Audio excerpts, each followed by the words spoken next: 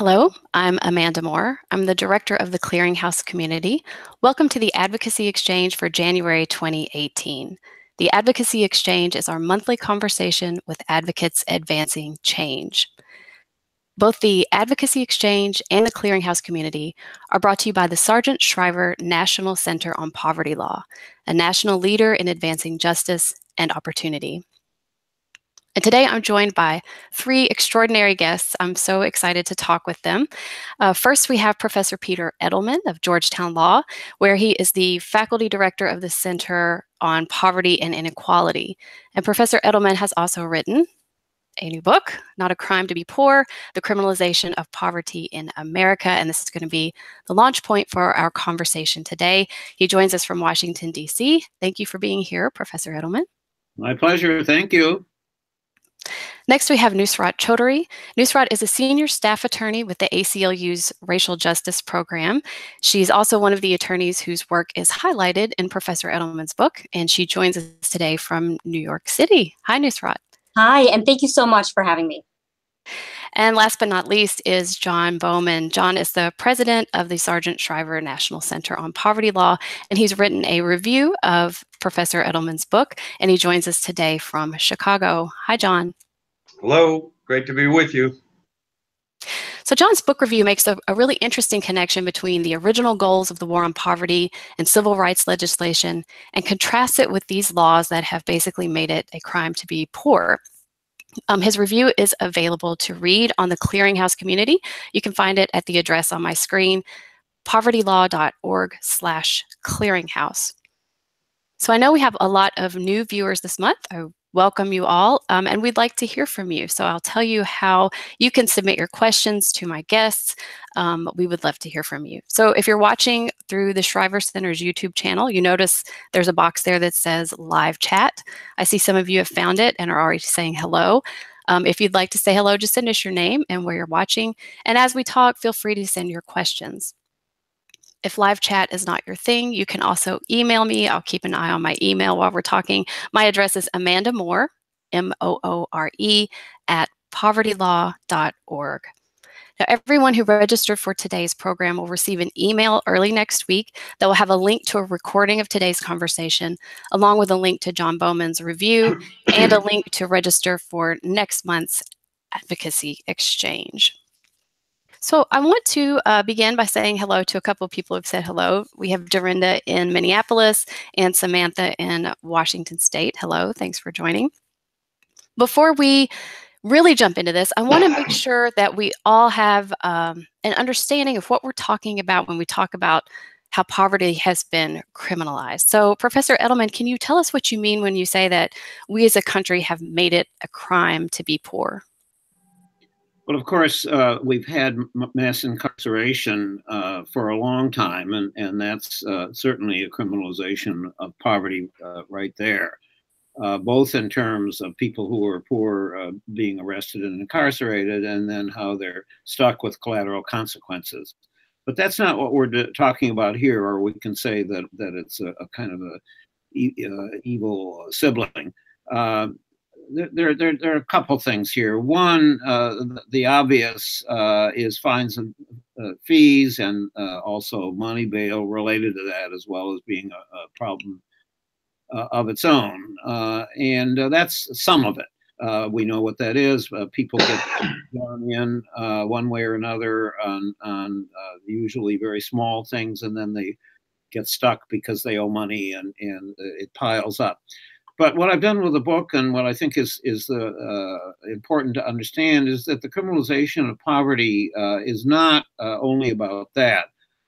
There's a relationship, particularly around what we've asked police to do in our country, and so we see kids who not only being suspended or expelled in school, but for playground fights and minor things, get sent to court, and it's really all over the country. And indeed, when kids are sent to the juvenile courts, not only does it end up with collateral consequences, but now in state after state, the parents have to pay for anything that happens there, whether it's diversion or on up. So there's that.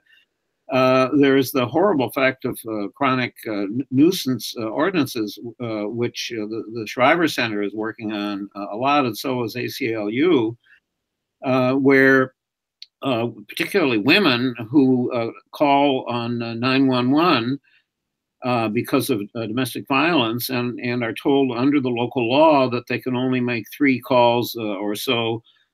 And if they call more than that, the police have the power to tell the landlord to evict the person. And we see that too much around the country. And indeed, the only reason we know specifically these things is when there is a lawyer. And that's so important that there be lawyers for people.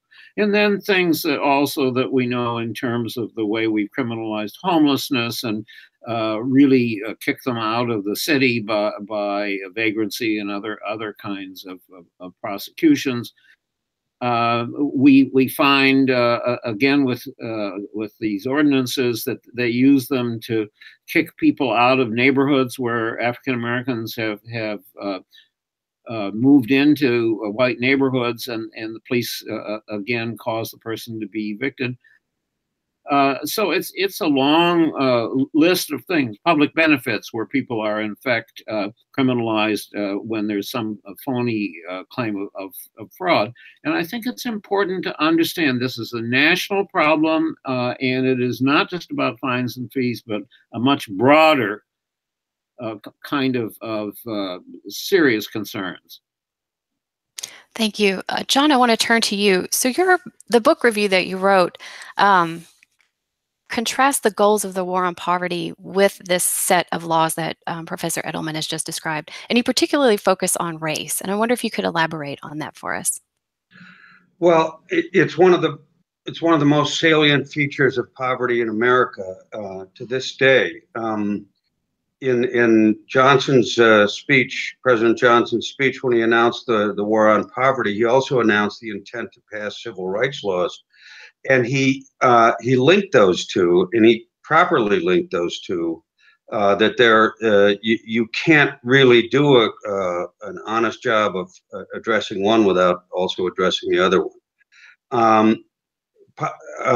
Poverty fell from 22% or so in the late 50s to 11% in the early 70s, so the programs were effective. But here we are, 50 years later. Poverty settled in around 13 to 15%. Thank goodness for the war on poverty programs, or it would be at least twice as bad as that. But it's remains stubborn, and it remains, you're 3 times more likely to be poor if you're African American. You're 2 times more likely to be poor if you're Hispanic. And, so what explains that? And that's one of the big, I think, one of the services that Professor Edelman's done with his book here. And is to because it goes a long way towards explaining what's going on. What is it that makes people poor and keeps them poor, and then unmistakably shows that it is heavily about race. So the book summarizes all of these different things that Peter was just talking about, but it also lumps them under a heading, and an accurate heading, of the criminalization of poverty. And the continuing racial imbalance in the experience of poverty in this country. The other great thing that happens in the book and it's a great recipe for everybody out there, particularly on this call, is that throughout the book he highlights successful efforts to combat these things. And so it's a wonderful sort of list of strategies, tactics, programs, attitudes of public officials that can help to address these things. Yes, that's right. And we'll turn next to Nusrat, who is one of the people mentioned in the book. So a couple of cases that you've worked on are highlighted in the book. One of those took place in Georgia, and it involved a private probation company. Can you tell us a little bit about what was going on there and what the lawyers were able to do to put a stop to it? Absolutely. I think what's so wonderful about this book is that it shows how the criminalization of poverty is contrary to really core American values of fairness and equal protection of the law, which we all, as people who live in this country, want to see our justice system live up to. And what Professor Edelman does is he really kind of pulls out the story of Kevin Thompson in a way that humanizes this problem. It gives it a face, a story, and a life. And it's really important to give kind of honor those real life experiences, which I think the book does so well. So Kevin Thompson was a teenager who was given a ticket for driving on a suspended license. That original suspension itself was faulty, but we'll leave those details for the book itself. But what happened was a judge ordered him to pay $800 in 30 days. And that was all he was sentenced to. He didn't have the money as a teenager. So the judge put him under the supervision of a for-profit company called Judicial Correction Services. And JCS is part of a trend we've seen that has fed into the criminalization of poverty across the country. The outsourcing of public justice to for-profit companies that only make money off of the people who are involved in the system itself. So what we saw in Kevin's case was he was ordered to report every week and make payments on that $810 fine. JCS tacked on their own fine. And as a teenager, without a license, Kevin couldn't earn money. He was actually training to be a truck driver, a tow truck driver, and that was going to provide him a livelihood, but he couldn't do that without a license. So he nevertheless really kind of heroically struggled to raise money to pay his fines and fees. He raked leaves, he did odd jobs, but still was only able to come up with about $85. The company told him, you didn't pay the money, you have to go to court, and you're probably going to be jailed, and demanded that he pay $150 for a public defender. Kevin didn't know what that was, and he asked the probation officer, what's a public defender? The answer he got was a lawyer who you have to pay to talk for you in court. And so Kevin, a person who couldn't pay the fine in the first place, who, of the $85 he paid had mostly gone to the probation company fee, he thought, well, I can't afford $150. I don't want a lawyer. So he just didn't even invoke his right because he was misinformed by a private company officer who had these incentives to raise money for the company rather than helping the court identify someone who was a teenager working really hard and simply couldn't pay. And when Kevin did go to court, he dressed in clothes he had borrowed from his dad. He wore a dress shirt, he wore a tie, went with his mother, and he asked the court for community service, for an extension of time, for help getting a temporary driver's license so that he could resume his work training to be a tow truck driver. In minutes, the judge just didn't want to hear it, sentenced him to jail, and he was taken away in handcuffs in front of his mom. And this was his first interaction with the justice system. He started to cry. And he explained to us that being in jail for those 5 days was the hardest 5 days of his life. And he felt like he had tried so hard, but he was shown no fairness and no chance to be heard.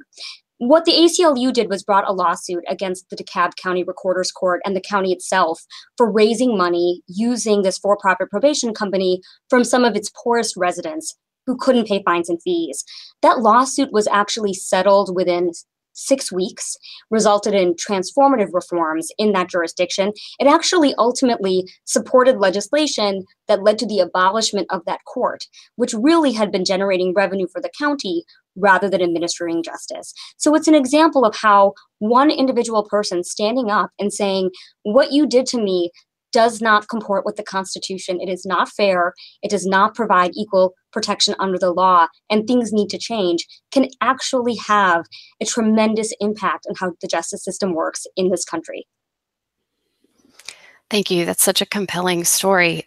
We've had a few people say hello. We have Kate in Savannah, Colleen in San Francisco. We also have Robert in Columbus, Ohio, who have commented already about the privatization of prisons and how poverty is producing customers for some of these corporations.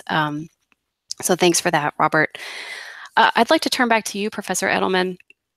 as we've talked about so much already, is the thing that I really liked about your book was how it focused on these actual advocates and attorneys and community leaders who are working to dismantle this racist system and build something better in its place. And as your introduction pointed out, there are so many pieces to this. And I'm wondering, as you were putting the book together, how you decided to define the scope and how you found the people that and the cases and the advocacy work that you profiled in the book. Well, as to the first thing was, why did I do the book at all? And that comes down to Ferguson, Nusrat, and colleagues around the country who had been doing this litigation before, what the problems were, but it wasn't widely known. There was some journalists and so on. But I woke up to it anyway, speaking for myself, when Ferguson took place. And it kind of came together to me that it wasn't only in Ferguson. And so that drew me into it, that was a national and is a national problem. Amazing. And part of we have talked about the driver's license suspensions yet, which is really almost every state in the country is the overall, for the majority way of harassing women, people, and taking their money and just making it terrible. But then just thinking about it and talking to people, I came to realize that there are all these other things that I talked about before, because it's really even bigger than the fines and fees and the money bail. So then I started talking to people, and of course, some of this is I've been on the earth for a while. I know John Bouman and etc. And so John told me a lot of things. But seriously, I would, somebody tells me to talk to Sarah Garrity at the Southern Human Rights Center. And in turn, that somewhere along there, that gets me to not very far down the line to find Nusrat, Sam Brook at the Southern Poverty Law Center, and then people I know, Danny Engelberg down in Orleans, Defender in New Orleans. And so one thing leads to another. So some of it's my own networks, and it's easily, you call any of those wonderful people and they tell you about 5 more. So that wasn't hard at all. Excellent. Thank you. Well, John, as we talk about how multifaceted this problem is, I'm thinking of you as someone who, your job is to think strategically about how to tackle these problems.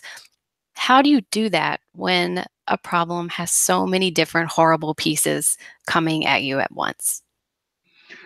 Well, one of the most important things about Peter's book is that he's got ample examples in there, like Nusrat's work, of successful strategies, litigation, legislation, media strategies, public officials who have recognized the problem and dealt with it.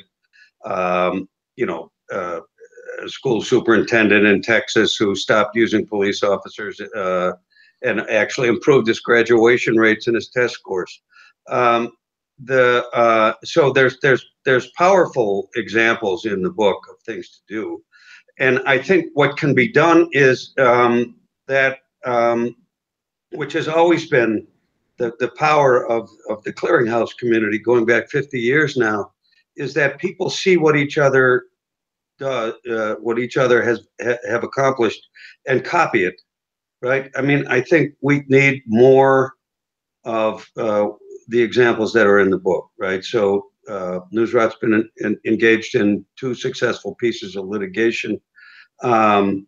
I think that there's probably dozens of places around the country that are begging for the same treatment. So we have to work with our community partners so that the stories emerge. The powerful story of Mr. Thompson in Georgia was what drove that whole effort. We all have these connections in the communities we serve, and there's a menu of strategies here that have been successful or show promise, to get to work on this thing. It's one of the most important fronts, I think, in this intersection between poverty and race, that where we can engage and where we've seen that success is there to be had if we take it on. Thank you. I want to remind our viewers that we would love to hear from you. If you have a question for one of my guests, please share it with us. You can do that through the live chat on YouTube, or you can email me at the address on the screen, Amanda Moore, MOORE, at povertylaw.org. Nusrat, I'll turn back to you now. So John's talking about how we need to be connected, how we need these examples. What, if people are interested, if they're listening, they're watching, and they think this is something I see and I want to do something about it, what can they actually do? There is so much they can do, and especially this community that's linked into the Shriver Center. You know, many of you are legal services attorneys. Some of you work in social justice, whether you're in direct service or in some kind of policy or impact work.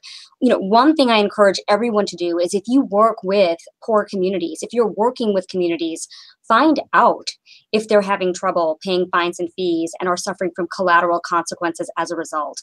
That kind of on-the-ground knowledge leads to so much change. It leads to impact litigation. It leads to really effective direct advocacy on behalf of individual clients, whether in criminal cases or civil cases. It can also inform policy reform. And just to give some examples, you know, the ACLU has done trainings for the National Association of Public Defenders and the National Association of Criminal Defense Lawyers, because we think individual attorneys in their cases can actually implement a lot of what we're trying to secure through these civil rights actions that are trying to get lawyers in the room, trying to get ability to pay hearings so that there aren't warrants or kind of minutes long probation revocation hearings where people like Kevin Thompson are being revoked and jailed. There's a lot that can be done. We have tons of resources on our website, and you can even get in touch with me and I'd be happy to point you in the right direction. I think also, as you see injustices in your local courts, or if you're a social worker with your clients, you know, explaining to you that they have a suspended driver's license or they owe court fines they can't pay, you can hook up with the ACLU and with the numerous advocacy organizations identified in Peter's book, the Southern Poverty Law Center, the Southern Center for Human Rights, ACLU affiliates across the country. All of us want to hear from you, because what you are seeing will observe how we work on these issues in your state. And we can talk to you about whether impact litigation is a possibility and in the mix in your state. That litigation can be a little tricky because there are some hoops that you have to get through to get into court, whether it's state court or federal court. And it's a very jurisdiction specific call as to whether civil rights impact litigation makes sense. But in every jurisdiction, advocating for individual clients makes sense in court. In every jurisdiction, there are policy reforms that are being floated, whether it's in the legislature or with court leaders, to make sure that they're abiding by constitutional principles that exist today and that should be implemented in these cases. And I'll just note one more thing that all of you can do. You know, we are advocating with the American Bar Association to get a set of 10 guiding principles on court fines and fees, similar to what already exists in the indigent defense context. You know, and if this is passed in August, this is a document that any person can take to a court to say, look, the way that you're running this doesn't work, and it's against the best practices and standards of the professional associations involving lawyers and judges and prosecutors and defense attorneys. And those kinds of tools already do exist. So we encourage all of you to become policy advocates in your individual jurisdictions. Thank you. Those are some wonderful tips. And I believe I heard in there that you said people could get in touch with you. Absolutely. Afterward. So you can email me. My email is N like Nancy, CHOU, D like David, HURY @aclu.org. Excellent. And we'll be sure to include that on the follow-up email that goes out early next week. We'll put your contact information in there so people can get in touch with you pretty easily. Professor Edelman, as you were interviewing all these people across the country, I'm wondering if you saw common threads through the stories that they told, the way they approached their work, the things that were driving them. Yes, the problems, of course, there's one kind of a contest among the horrible judges who seem to do the same thing, whether it's in South Carolina or Benton County, Washington, all over the country. instead of really talking about the ability to pay, they look at somebody's shoes and say, you've got nice shoes there, and so you must be able to pay, or you have a tattoo. So there are things that are somehow, I don't know, maybe they have a communication system so that their judges all know to say those nasty things. And you see over and over again the way in which these driver's licenses are taken away, and people then have to drive, and then they get arrested again, and it mounts up. That is very similar across the country. So on the problem side, and these things that mount up without, however it started, whether it was related to driving or not, it might be just being arrested for not mowing the lawn. And then in terms of what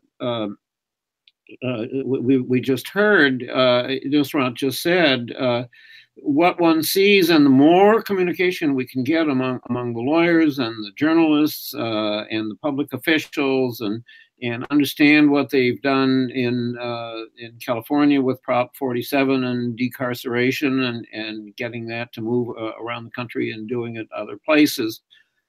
And of course, what the National Poverty Law Center, the Shriver Center does is exactly that, in terms of building the relationships, the networks, and people learning from one another. So I saw that.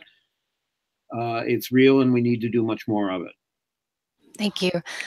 So for our last question, I want to give each of you a chance to answer it. And it's a pretty simple question, probably not a simple answer, but the question is, what's next? So obviously we've made some progress. We're chipping away at it, but have a long way to go. So John, I'd like to start with you. What's next? Going back to Peter's last statement, one of the commonalities is that in many of the circumstances here that are in the book and elsewhere, you understand that this is an artifact of the tax-cutting ideology, where the politicians tell the public, you can pay lower taxes, but we'll continue vital services, and yet, in fact, they have to defund the local police and courts, who then have to find a way to pay their own salaries through these fines and fees. So we're about to have another big fight on the federal level, massive proposals to cut vital programs for people in poverty, and that the things that make opportunity possible, like health insurance. And so we need to remember that the way to do responsible public policy is to pay for it adequately. And then I guess the other thing I'd say is the next step is what I said before. There's plenty of examples here. We need to work with our communities that we serve and move forward on attacking these systems of oppression. Thank you. Nusrat, what's next? Well, I think what's next is more litigation, and also translating those wins, as I said before, into individual cases, so that public defenders, legal services attorneys, and social workers become part of this movement for change. If we can change how each case is handled in court, we can move this issue exponentially. The impact litigation will continue, because unfortunately what we've seen is, even as consciousness has raised since the events in Ferguson exposed a debtor's prison and municipal revenue generation scheme that preyed on poor people of color, we still find examples throughout the country. So I don't see a shortage of any impact litigation advocacy at that level. And then finally, I do see a move towards translating these wins in courts to statewide change, state level legislation, state judges making system change for their courts in their states, so that we're not just changing individual courts and counties, but we're actually looking at entire statewide reform. Thank you. And to your point about more litigation coming, we just got a question in from Susan in Arkansas with a specific question. So Susan, what I'll do, since our time is drawing to a close, is I'll put you in touch with Nusrat after the broadcast, and you all can talk causes of action, because that's what she's asking about. Professor Edelman, you wrote the book. I'll give you the last word. What's next? Thank you, thank you. One thing I would say in the near future, and it's already happening, is the Sessions, Trump's Department of Justice, which has gone in the wrong direction in all of these things. There was a great help from the Obama DOJ, and that's gone. And the what next is for everybody. These things are significantly at the state and local level anyway, although the feds make a difference. So people all over the country just need to double the effort and keep going. The momentum is there. We should understand that this is moving in the right direction, and we can very much make progress even with Mr. Sessions there. And the other thing is we really need a movement. Now, we need that for the country about everything. But we've seen on mass incarceration itself that we really have gotten public support, and you can see the difference, however slow it is. That's moving in the right direction. We haven't quite got the same public understanding of how terrible the fines and fees and all of the criminalization that we talked about here, and we just need the public to understand better, and that's a challenge directly to people who write and the journalists and so on, but in every way we can to get the understanding of this, of people who are not the lawyers, but the people who create the political push for change. Thank you. Thanks to all three of you. And I want to remind all our viewers to read Professor Edelman's book, Not a Crime to Be Poor, and also check out John Bouman's review of it, Poverty and People of Color, Some Answers to Why, which you can find at povertylaw.org/clearinghouse. If you enjoyed today's program, please join our mailing list so you're notified of future events and articles that we've published. You can sign up at connect.povertylaw.org/clearinghouse. And I'll remind you that the Advocacy Exchange is now available as a podcast. You can subscribe to the Advocacy Exchange on Apple Podcasts or wherever you subscribe to podcasts. And I'd like to invite you to join us for next month's Advocacy Exchange. It's called How to Defend Low-Wage Workers Against Non-Compete Agreements. My guest will be Carol Brook, a senior staff attorney with the Workers' Rights Project at the North Carolina Justice Center. And we'll talk about how non-compete agreements, which limit where an employee can work after leaving a job, have spread into the low-wage sector. She's got some good ideas about how to challenge those. That will take place on Thursday, February 15th, same time as today, 1 o'clock Eastern, 10 o'clock Pacific. You'll find the link to register for that in the follow-up email that you get early next week. So we hope that you will join us next month. And in the meantime, remember that you're not alone out there. Thank you.